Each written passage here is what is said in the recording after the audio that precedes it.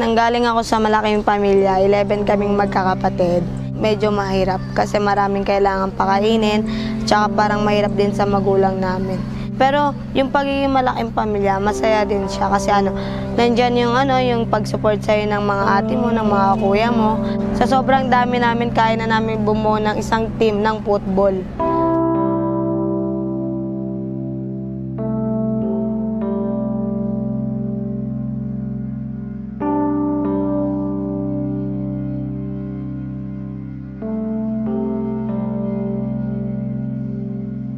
Ako si Rosan, 17 years old. Nagsimula ako maglaro ng football noong 2012. Pero ngayon hindi muna ako naglalaro kasi yung schedule ko sa pagpasok tsaka sa training nagkasabay. Then tumutulong din ako sa team kasi kumuha ako ng first aid training. Yung ginagawa ko, tumutulong ako sa parents ko na magtanggal ng balat ng bottle. Yung mga kapatid ko pong lalaki, sila po yung mga umaakit sa truck. Tapos yung mga kapatid ko pong babae, yung mga maghuhugas ng plastic. You know, many people look at poor families and they think, why do you have so many kids?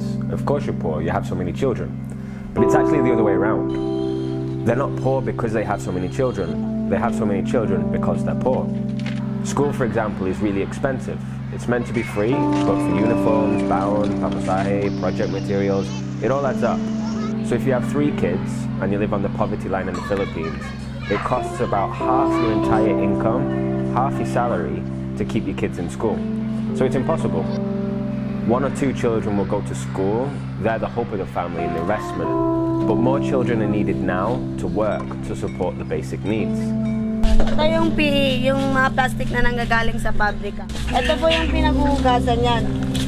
Sinasawsaw lang siya sa tubig tapos talagyan lang ng konting powder para luminis. Tumanggal yung lansa. Ayan yung pig kapag nalinis na. Ibabalot mo, tapos ibebenta din sa may baba. Pag nagba-brown out, lahat ng pamilya dito, lumalabas dito, tapos dito natutulog. Maglalabas lang sila ng banig, tapos lahat silang pamilya dito na sila hihiga. When you really get to know the community and ask what they want, they always say 2 things. Better jobs, better education. Always those 2. Families here know what they want, they know what they need, but in most cases, no one asks them. And so they don't get the actual support they need. Groups come for one day, give some handouts, but the next day, the kids are hungry again. They keep dropping out of school because the real problem hasn't been solved. Isa po akong level 1 coach, tapos may training session po ako ngayong araw.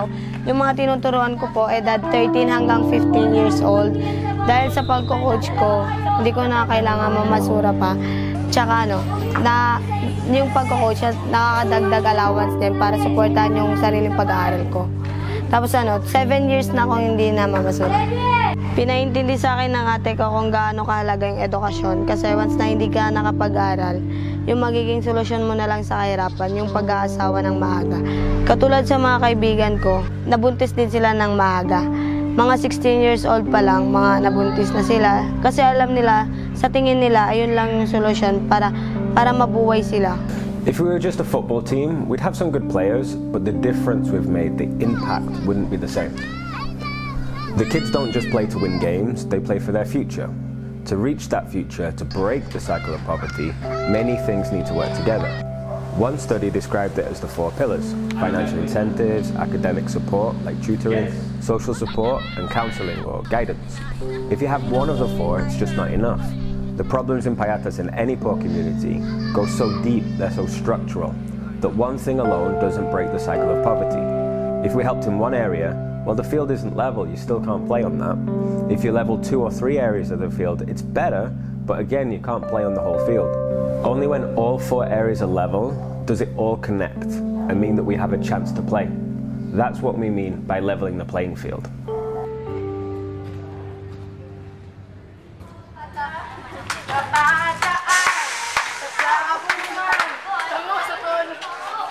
Katatapos lang ng laro ng Payatas against Outcast.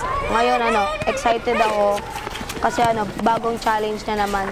Tapos kinakabahan din ako kasi susunod na makakalaban nila Nomads na isa rin sa mga magagaling dito sa Pilipinas. AJ, wide! That's better now, you're free. Good, Erica, that's nice. Tama, Erica, nakita mo si Ronald yung punta, so wide for that. That's better now. Dalawa.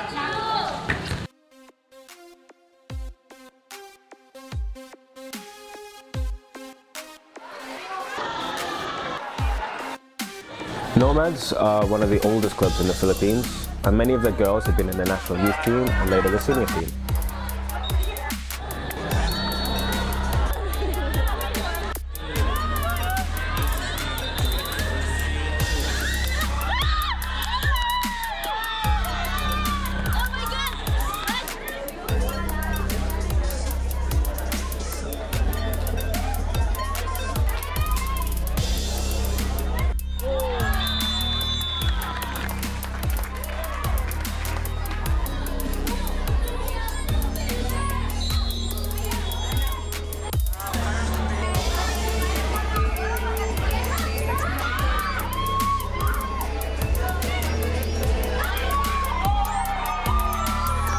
You know, for the first 20 minutes or so, we were doing really well, really challenged them.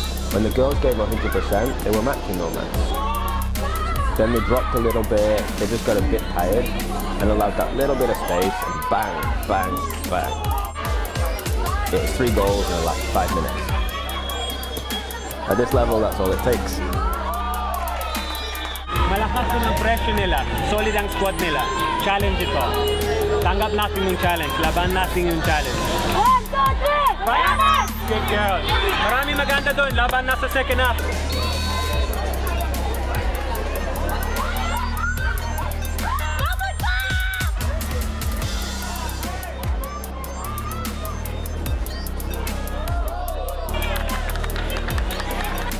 In the second half, the rain started to pour even harder. It made things difficult, but even so, both teams played some really good football. Nomads were just more solid overall. They were more clinical, they took their chances, and we didn't score ours. That was the big difference.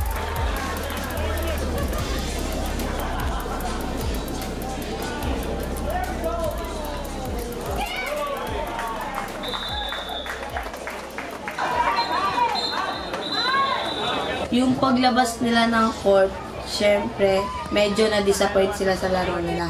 Kasi, yung score nga ganon. Pero dahil sa laro yun, nakita nila kung ano yung pagkukulang nila at saka yung pagkakamali nila. Yung dati kasi yung wala pa yung football, parang simple lang yung mga pangarap ng mga tao dito. Magkaroon lang ng maayos na buhay, makakain lang ng 3 times a day, okay na sa kanila yun. Pero yung nakilala nila yung football, yung iba gusto nilang makapasok ng varsity. Tapos iniisip nila na, Coach, kapag nag-training ba ako, Coach, magiging katulad mo ba ako? Tapos sabi ko, oo naman, lahat naman siguro tayo dito, may chance tayong magawa yon. Kaso, lahat yon kailangan natin paghirapan sa ngayon. Kailangan natin mag-training para mabot natin kung ano yung gusto natin ngayon.